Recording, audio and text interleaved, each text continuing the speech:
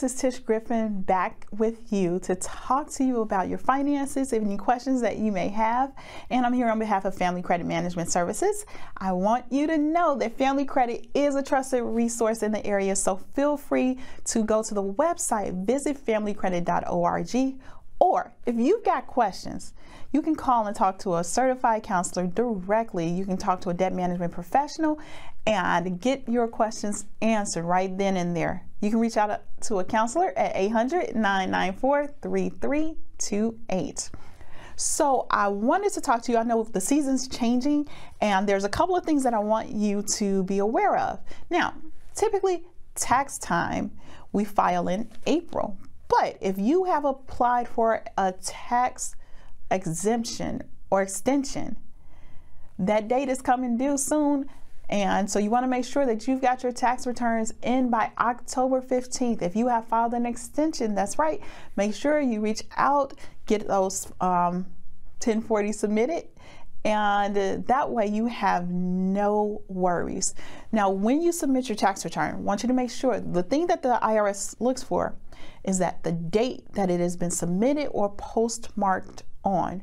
So you can do it on the 15th and get it to them. But you want to make sure that it's postmarked by that date if you have filed an extension. If you have not filed an extension, then keep in mind that you may face other tax fees or interest.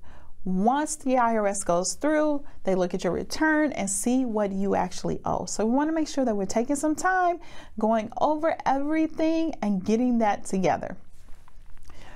And as we go on with the show today, I wanted to talk to you about a couple of things that people are speaking on and having issues with and problems on.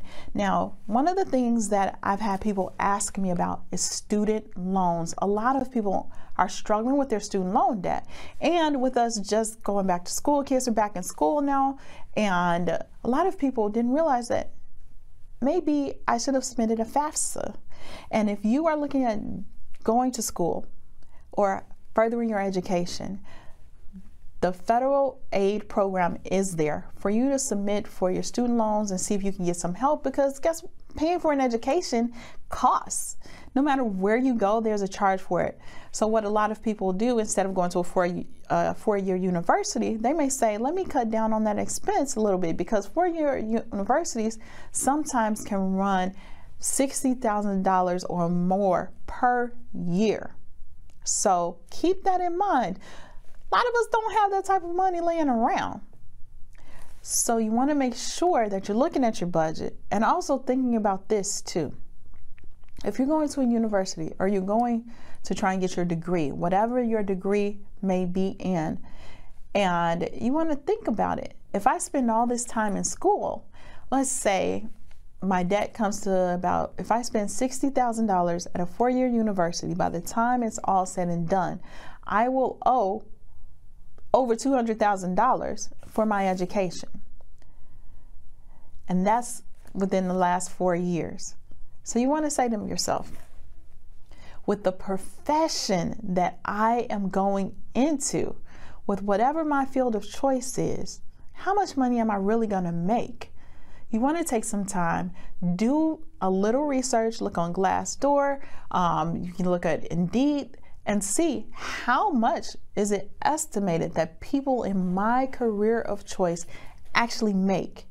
And you may say, why are you thinking about even looking at that? But you want to know because you need to know what your budget is going to look like in the future. The last thing you want to do is have $200,000, $300,000 worth of student loans, and you're only going to make $30,000 per year. It's going to take a little bit, well, a lot of bit of time for you to actually break even on the amount of time that you're putting into schooling, the cost that you're putting into it, and to be able to repay that debt. Now, for some professions, there are different companies out there that may say, hey, if you go ahead, you complete your education, you've got this degree, then we will pay a percentage or even pay off some of those student loans. And some places will even pay them all off after whatever their stipulations may be. They may say you need to work for them 6 months or a year or even longer. but they'll give you a discount or help pay back your student loans. Those are things that you can look for when you're thinking about the job or your career of choice as well. For a lot of people, the alternatives out there are to look at a community college. Four-year universities, they are quite expensive. Graduate school is very expensive. But sometimes in the profession or the line of work that you're interested in going in, there may be a degree certification program for that same field. That way you're able to get in sooner. You can get the training that you need. Sometimes there's even possible internships or apprenticeships that come along with that career choice or that career path and your certification program. So that might be a great option for you. And another option is that some people might say, instead of me doing this whole 4 years here, spending that $200,000, $300,000 on education, what I'm going to do is I'm going to go to community college for a while, where instead of me paying thousands and thousands of dollars, I may pay a few $100s for my general education, for my required courses, and build up and work on my transcript, see what courses are needed for me to qualify for that degree, and go that route. That may look better or work better for your budget.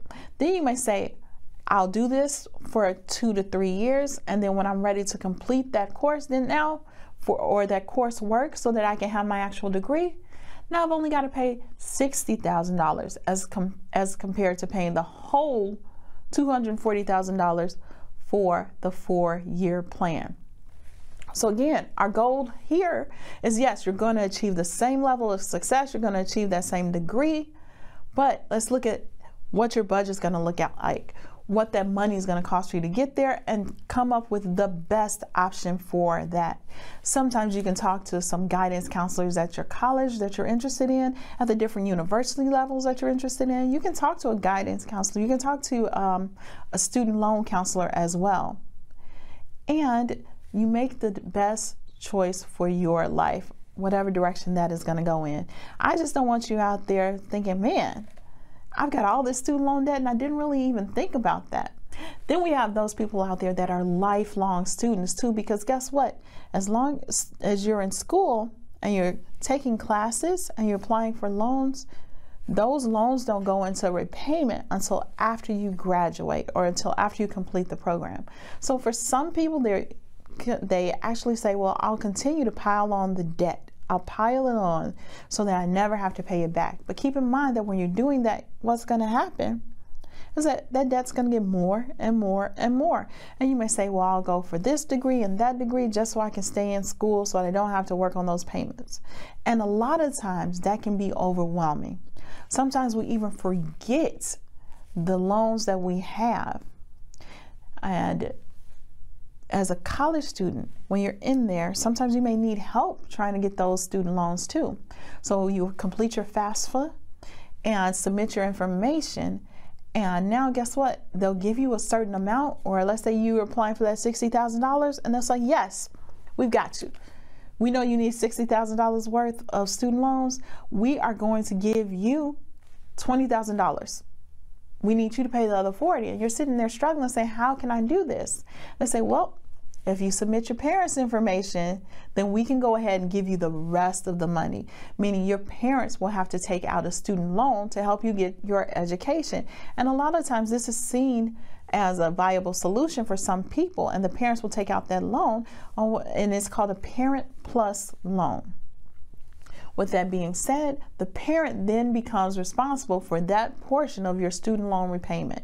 Now, as a student, you do not have to make a payment until 6 months after you graduate or complete the program, or if you leave school. Now you've got 6 months after you've left school before those payments will start again. With a Parent Plus loan, parents aren't that lucky. They want you to start paying as soon as possible. With a student that comes out of school, yes, a lot of times there's payment arrangements that you can receive. There are different options for forbearance and repayment plans that are out there as well. With the forbearance, or if you're looking at student loan repayment plans, they will give you those options. But a Parent Plus loan, for parents, they do not have that option. And when you're thinking about your student loans and you know that you can't pay them, sometimes there are options where you can say, I need some time. You contact the student loan servicer, you're out of school for 6 months, and your repayment is scheduled to start. So you need to contact that lender and say, hey, I know I'm supposed to pay this, but I can't right now. What can you do for me? And they will set you up either on a plan where, say, you don't have to make any payments right now. We've got this. We're going to freeze your payments. We're going to freeze your interest, and you got this amount of months. They could give you 5 months. They can give you 6 months. They can give you 24 months before you even have to make a payment. And they can also say, yes, we're going to freeze your payments, but guess what? Unfortunately, we can't stop that interest from being charged. So you're not required to make a payment, but they're still charging you interest, which means, guess what? Your balance is going to be going up each and every single month once it's time for you to start your repayment, because even though you might not making payments, your payments are zero, but you're getting what? Interest each and every single month. And that can add up quickly. You may think, okay, no big deal. But if at any point you can make a payment towards it, it's in your best interest, because that's going to cut down on your balances. I know your budget may have a lot for you to focus on, so that's why you do want to call the servicer and see what options are available for you. Now, if you're looking at student loan repayment options, there are some really great student loan repayment plans or income-based repayment plans for you to enroll in. And with the income-based repayment plans, they take a look at what your income is right now. There's some that will look at your income as you continue with this, because if you get on an income-based repayment plan, you will need to recertify every so often. And most of the times it's an annual recertification, meaning that if your income changes, next time they're going to check it, because they're going to ask you for your pay stub. They're going to ask you for your possible tax returns. They want to see the amount that you're bringing in. Now, your student loan repayment plans typically are based on what's called your discretionary income, meaning that after you pay your bills, how much do you have left over in the course of the month that can go towards your student loans? Keep in mind that when you get out of school and you're setting up to repay your debts, the way that the payments are made is that whatever that student loan payment is, they want to see you be able to pay this debt off within 10 years. So with $100,000 in student loans, sometimes they may want you to pay payments as high as $1,000 per month or even more, depending on what the interest rate is when you received your loan. So that's why it's very important that you're thinking about your budget, because whether or not you make good money or not, a lot of us don't want to put $1,000 towards our student loan payments if we don't have to. Now, if you can, that's great. But if we don't have to, a lot of times we may say we want that money to go towards something else. So we want to be sure that we're looking at our budget and we're seeing how much can you actually afford in the course of the month. So what's your discretionary income after you pay your bills, after you pay whatever's listed on your credit report, what is left in your paycheck that can go towards those student loans? And the income-based repayment plan will be set on that level.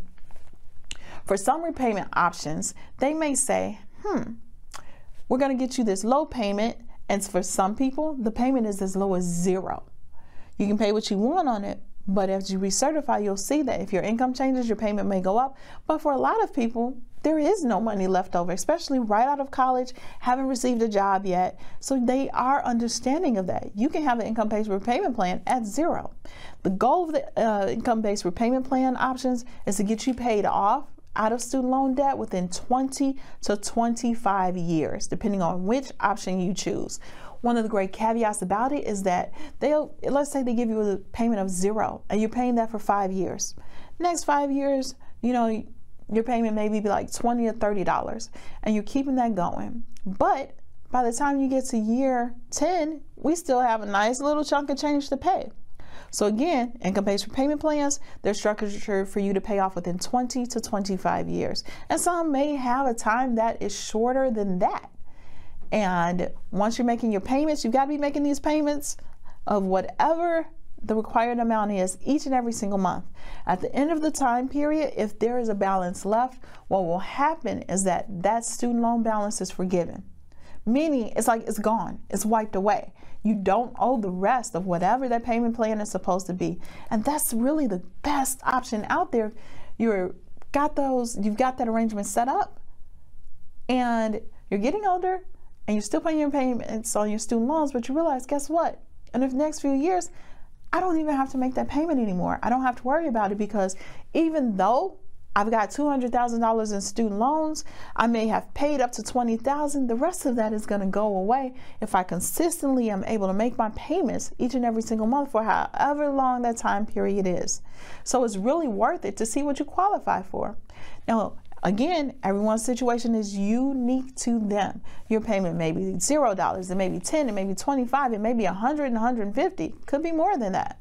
But whatever that payment is, make it consistently. Use it, put it as part of your regular budget, whatever that payment is. And I've noticed that a lot of people forget to make payment arrangements or include that in their spending plan or budget when they set these debts up. So I want you to caution that, think about that, make sure that you are taking control of this situation ahead of time.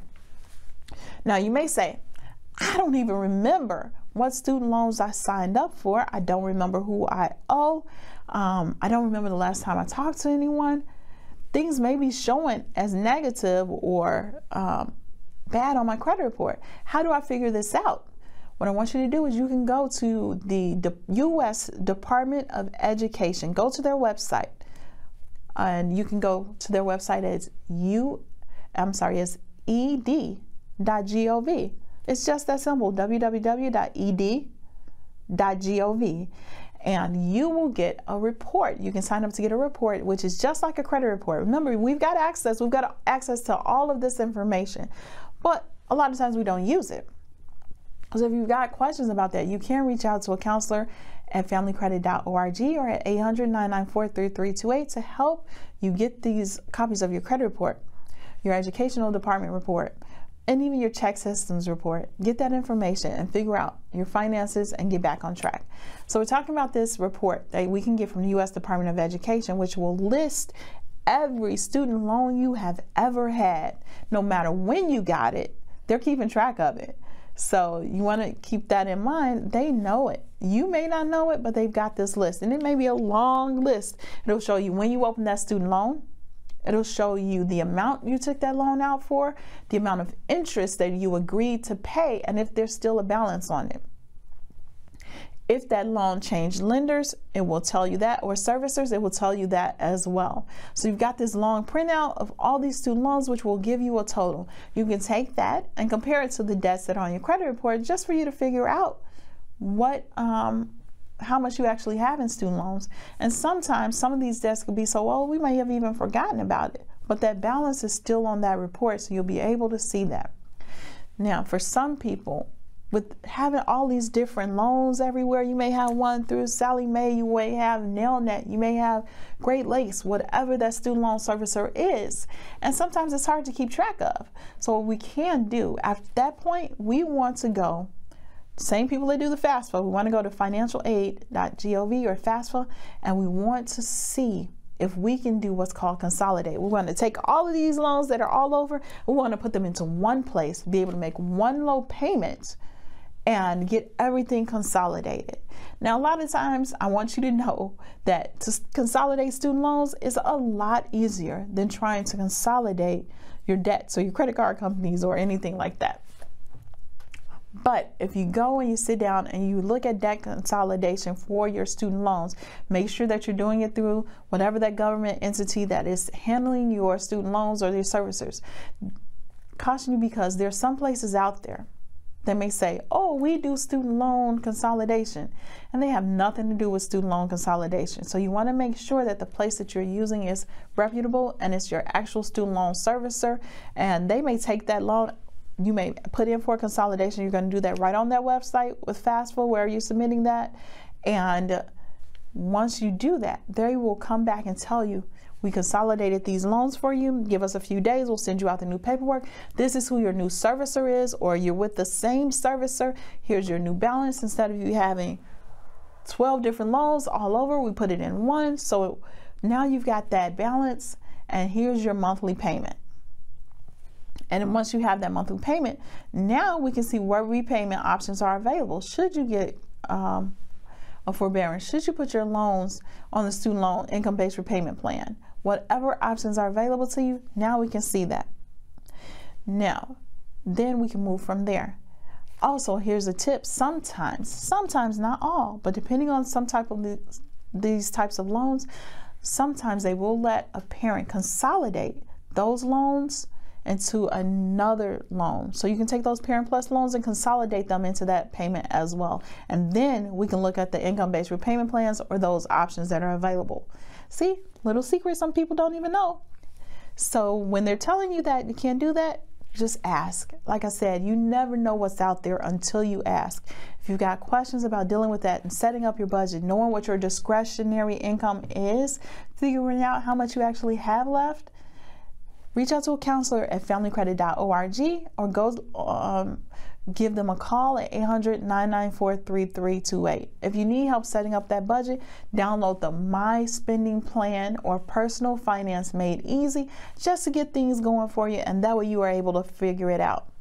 For some people, not everyone, but for some people, student loans have become like a thorn in their side. And sometimes they say, well, I haven't talked to my student loan servicer. I don't know who's handling it, and everything's gone bad. You know, you may have been getting some collection calls about your student loans. Just like a regular creditor with the student loans, if you are not staying in contact, if you're not trying to set up arrangements, and if you're not making the monthly payments, just like the regular accounts, these accounts can charge off as well. And when a student loan charges off, man, it looks so bad on your report. It really does impact your score negatively. The crazy part is that with the statute of limitations on a collection agency or collection debt, we know that it's 7 years from the date of last payment, where it probably won't affect us as far as like with our credit score, with repayment, anything like that. Sometimes it may seem that those debts just go away. Not the case with student loans. If you're dealing with student loans and your debts go delinquent and they charge off, it can still come back to haunt you. I've had some cases where people will try and get a home loan and thinking that, hey, my student loans aren't showing up on my credit report anymore. I know I haven't paid them, but guess what? There's deeper checks that lenders use. And they go in and just apply to get a home. You may have gotten approved right away. You get your pre-approval, pre-qualification, and you're shopping. You get the contract and find out weeks later, guess what? You still owe $30,000 in student loans. Oh, that student loan from 20 years ago, it still popped up, because guess what? It's not something that you can forget about, because student loans for the most part are tied into or are serviced by their government debt. You owe the government. So it doesn't just go away no matter how much we think it is.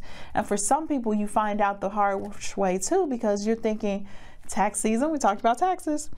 I expect a tax refund. I'm very happy about this tax refund, but guess what? Your student loans are so far past due that any type of refund or relief that you thought you were going to get is now snatched up. And that refund is gone to repay your student loans. And every single year after that, every time you apply for you think you're getting a refund, student loans will grab it again, because you have not done anything to show them that they will receive payment for that debt. There are a couple of different options. There is student loan remediation, and there's student loan counseling that will help you in that process. So if you've got questions, you can reach out to your student loan servicer and see what options are available. Even if you haven't paid your student loans in years, even if you don't know the status, yes, there are options for you to get set back up on a plan. They'll pull that account out of collections and say, hey, we'll make you a deal. You make about 9 payments to us, then yeah, we'll set you back up. We'll get the payments going on your credit report again, but you need to prove to us that this is something that you want. This is something that you can do. So reach out to your student loan servicers and let's get that going, because yes, it can have a very positive effect on your credit. Even if you were showing delinquent in the past, now they can bring those accounts back current, and you can have your new servicer set up. You can have that repayment plan set up, and it's going to positively affect your credit. So don't think that you can just get rid of your student loan debts And we've talked about a lot of this information. There's help available. There's resources that are out there. If you reach out to a counselor at familycredit.org and get some help with your budgeting, with student loans, dealing with collection agencies, dealing with your credit card companies, and reestablishing repayment terms and plans, there's that help that's out there. Go to familycredit.org or call a counselor. You can talk with someone right now at 800-994-3328. Or when you're visiting that website, chat feature, you can chat with a counselor. You don't even have to pick up the phone. You can do an online chat. Get that help that you need. Use us as a resource. Again, 800-994-3328 or familycredit.org. I hope this information was helpful for you, and I look forward to seeing you again soon. Take care.